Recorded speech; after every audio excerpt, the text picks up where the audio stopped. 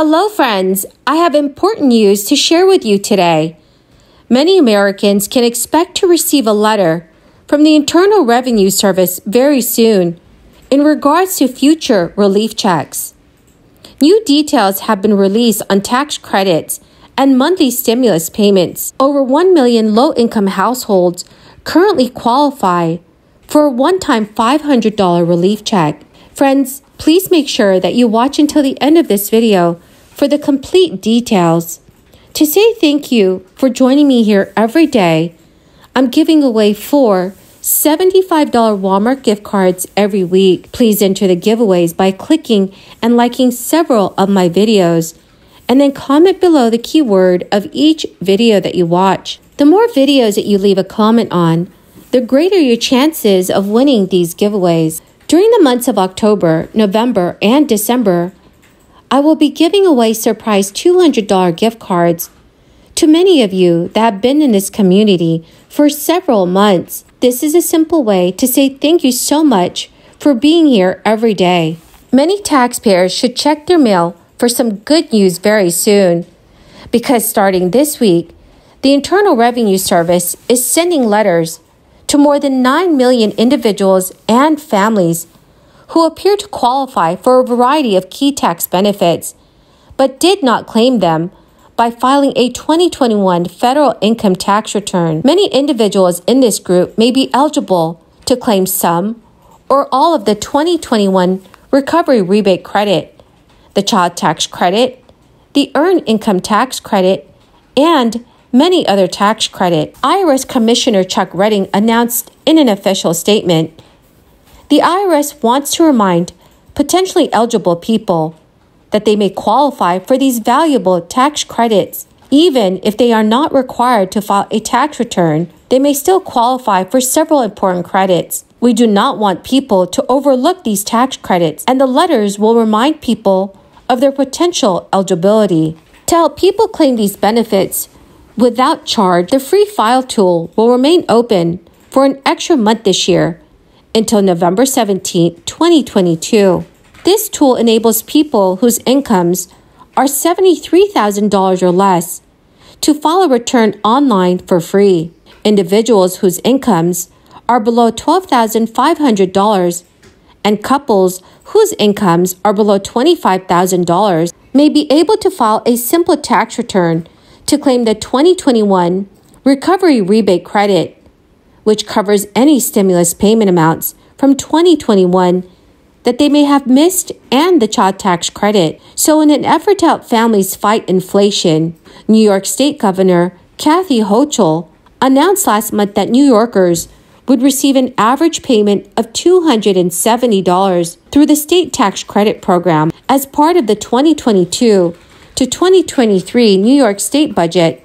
All eligible New York taxpayers could receive a check for 2 different payments under the Empire State Child Credit and the Earned Income Credit. According to the governor and the state legislature, the payments will offer up to $475 million in tax relief for all of those who are eligible. Governor Kathy Hochul said in an official statement, with this relief package, we are making good on our commitment to helping hardworking New Yorkers through the nationwide affordability crisis. While the payments will come as a relief for many people, most of the state's nearly 20 million residents will not be eligible. Around 1.75 million low-income New Yorkers and families will be eligible for these payments. This program will put money back in the pockets of nearly 2 million New York families who are struggling just to make ends meet in the face of the crisis. So friends, please know that eligible taxpayers do not need to apply for this. Do not need to apply, since the state automatically sends out these payments. Friends, the keyword for this video is Monument Valley.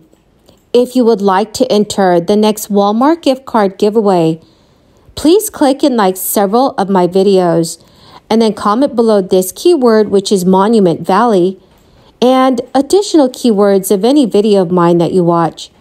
And do make sure, friends, that you are subscribed to my channel. Beginning this fall, about 3 million residents of Georgia can expect a check of $350 to arrive in their bank account. This is because Governor Brian Kemp has released up to $1.2 billion in crisis aid to send people funds to help deal with inflation. The checks will be sent to residents of Georgia who benefit from Medicaid. The money will be sent out automatically, but residents should update their information on a statewide website that manages health and welfare benefits. Despite nearly $3 billion in excess revenues flowing back to taxpayers next month, Massachusetts residents are already urging more financial relief from lawmakers. Currently, eligible residents can expect to receive a rebate that is 13% of their 2021 state income tax liability,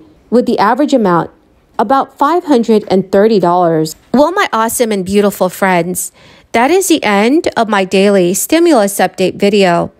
Thank you, my dear friends, for joining me here every day when I post these videos, and I greatly appreciate all of you. I'll be announcing a winner for the $75 Walmart gift card and the $200 Walmart gift card in a video very soon. So please make sure you enter the keywords in the comment section below and do stay tuned for those videos. Thank you, my friends, and have a wonderful and blessed weekend. Well, first I want to thank Shelley for your amazing hard work on this. You talk about somebody that has patience and persistence and always doing it in a positive way. Very, very grateful. This is a real offer. This is of substance and significance, what we're bringing forth today. And it's what people at home in Wyoming think of as infrastructure. It's, roads with potholes that need to be fixed. It's waterways and airports and ports that are clogged. You're worrying about flooding in different water systems. We think about bridges that are aging and what we can do to help those. And this is what President Biden talked with us about in the White House. This proposal is fully paid for, does not need to have any raises in taxes, and avoids the big threat to the economy right now, which is inflation. Inflation is the #1 threat to our nation right now in our economy. And that's not just me saying it. It's Larry Summers, who had a long piece in the Washington Post the other day talking about inflation that is coming and coming faster and to a greater degree than he even thought. And it's because of all the additional spending that's going on because of this additional trillions of dollars going into the economy. So when we talk about this $700 billion or repurposing money, there is clearly money that should be spent in ways where the money has already been committed. It's not additional borrowing and additional spending. This is what we talked with the president about. This is what he has asked for from us, and this is something that can actually pass. What we're proposing today could pass in a bipartisan way, and of the old nickname for Joe Biden is Middle Class Joe. This is something he would normally be for, and this is something that the middle class of America would say, yeah, this makes sense to us.